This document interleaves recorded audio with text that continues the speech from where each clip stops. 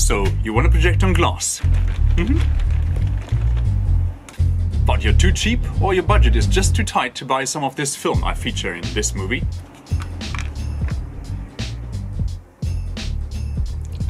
Well, so there is a cheaper solution.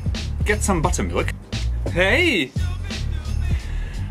Get the cheapest one you can get. It's important that it doesn't have any butter flakes in it. Just get the really plain cheap buttermilk. This one was 39 cents for half a liter.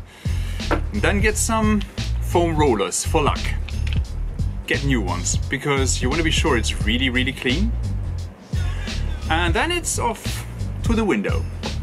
To get a more even distribution, just pour some of the buttermilk, not too much, into a big bowl or plate, and then give it some rolls with a roller, just to cover it, not to fill it up with buttermilk.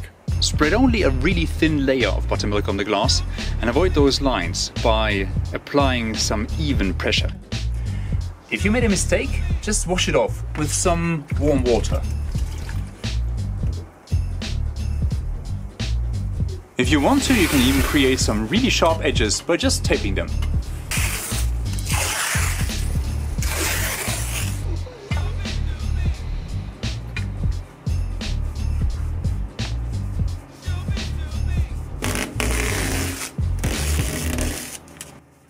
Just avoid any insects landing on your new screen because you don't want that.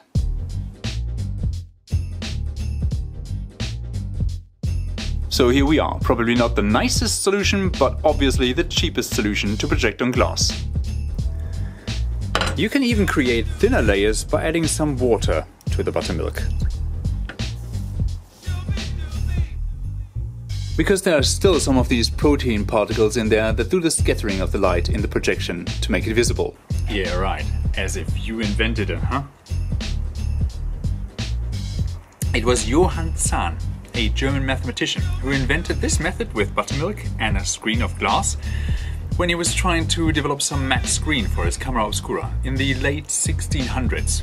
So again, very old knowledge we're passing on here. So enjoy, subscribe to the channel if you want to, and we'll be seeing you next time.